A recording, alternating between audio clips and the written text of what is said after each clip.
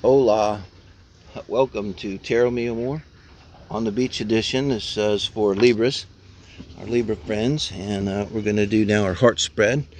Every Thursday we do Libra and Scorpio, the singles and heart spread. And this is your heart spread now. Already shuffle, put a little energy on them. I should say this just reads whoever's in your heart. So if you, it doesn't matter if you're with them or not with them. It's going to pick up who you're thinking of. That's all. And this is you. Very nice. 9 of Pentacles. So this is a great way to go into a relationship, guys. Bear with me a minute. I should have done this. Might need some more of my glass beads for the wind here. Great energy to go in a relationship with 9 of Pentacles. Maybe the best, you know. The happy bachelor, right? Self-contained. You don't need anyone. You're all right by yourself. You can feed yourself. Or self-content, you know. So when you see this, you know, but maybe whatever relationship we're talking about here, maybe, you know, you didn't exactly ask for it. Maybe you weren't out on dating sites and it just came along because you were content and all. Look at this, your person. Okay. This reads kind of, I want to read sort of the energy of you and them, how you are around relationships right now, and detach it a little bit from your relationship.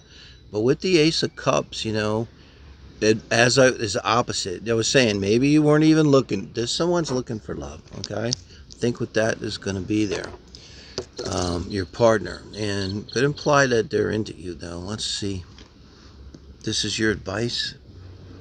I mean, this is you once you get into your relationship, not the advice. Death. That's how you're feeling. I said this is a little bit detached, the 9 of Pentacles. From the relationship. Well, this is you, how you're feeling once you get in. Death. Let's think about that. Wow. And 10 of Swords. I just held the 10 of Swords and Death up a minute ago in another reading during the quickies and said, you know, they're both death, you know. But this implies when they're together that your manifestation or your transformation's over. So I don't know if both of you are feeling like this in the relationship. You know, really look at this. This is important. This is how both of you are feeling. And if both of you are feeling like you're in this energy, now your person here could just be, and this is them in the relationship. So this is not a 10 of Swords about some past shit that hurt them. This is like you hurt them. Being in the relationship hurts them. And with that, they might be feeling like it's enough, like they've had enough. And with Death here, Nature Arcana, and how you are in the relationship, I have to use the term soulmate hit job. You know, we get drawn into these things and they hurt us, but, you know, it's for a reason. Our souls grow and we're probably connected, so that's why I say it's a hit job. Probably contracted before we came here, you know, knowing, because they really love with you and they're part of your soul family. They're like, you know, hey, if someone's got to hurt them, let me do it. It's kind of my fantasy of how it might work. And the 2 of Pentacles. This is your advice. This is your advice in the relationship. 2 of Pentacles. Let's look at their advice. And their relationship is the 2 of Wands. Holy shit, guys. What is going on with you guys? Let me think about this a minute.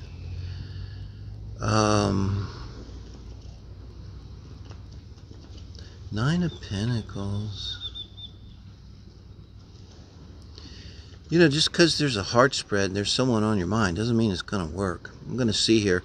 We're going to do the advice from Spirit for the relationship as a whole. This is your advice. This is your partner's advice. And then the outcome.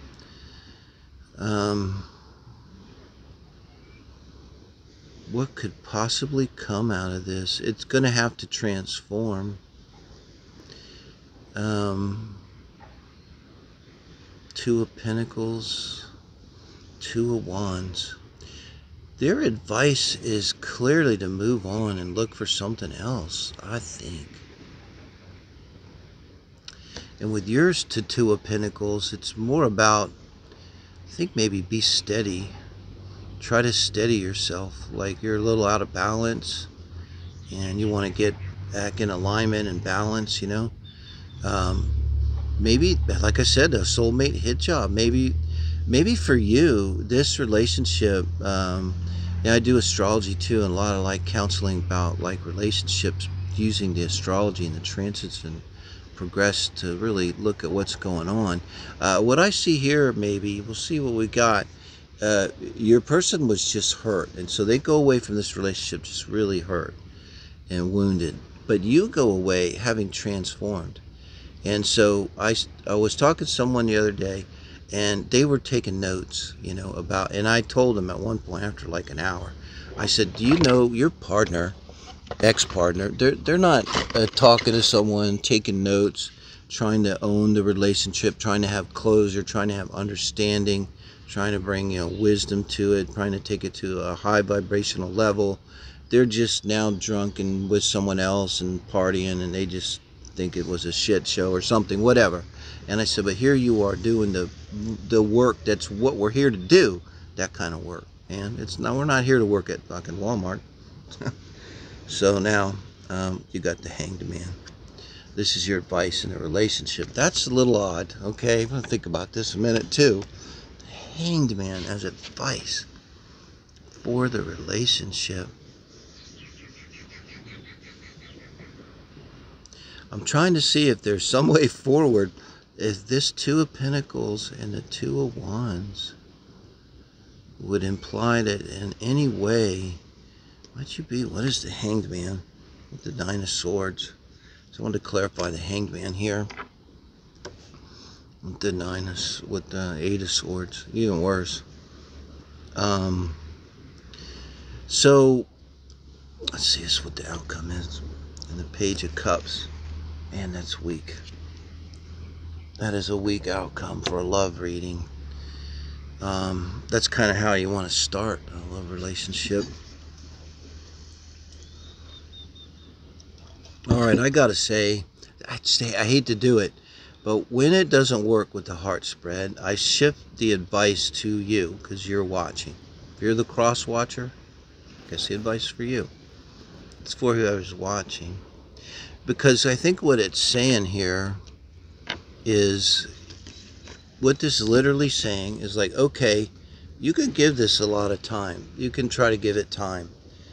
And maybe let it heal, something like that. But it's still going to be in this Eight of Swords energy. You know, this what you guys just don't work together here. This is your reading. It just doesn't work, Libra. And with the Page of Cups as the outcome, I gotta think this is either you or someone else now, because they're being asked to go look. So you know, cross watcher for sure. If you're watching, this is you or someone else bringing in another cup of love. And I think it's the same thing for you. Your advice now, remember, is to kind of like get yourself back in balance, kind of recover from whatever happened with you guys, and to move away from this, to give yourself some time, because you're hurt. Give yourself some time, and then in the future, we're going to have this Page of Cups coming in here. And with the Page of Cups as an outcome, in a way I like it because it's appropriate if it's something new. So you're going to have a new offer come in. It's going to be sincere and genuine. Could be a younger water sign. You could read it that way. And I don't think this is going to be real fast. You know, you've got the Eight of Swords here. Maybe we're talking about 8 weeks from now. Some period, a couple months from now. Because you might need that time here with the Hanged Man to kind of get over this. But I don't think going back to them is the way to go. And that's not what this is saying. Move on, give it time, and eventually, even though it might not seem like it now, your heart will open back up, and you'll be able to accept the Page of Cups, which is just like, wow, I really like you. I want to get to know you better. Hey, I want to take you out on a date. Let's go somewhere. Page of Cups energy, and you'll be back in the game, Libra. That's how I see that. Let me know. Like, helps a lot. It's easy. Good karma, too. And subscribe. We're doing 2 signs a day, plus the quickies every day. And Fridays we do the Weekend Quickies. Thank you, guys.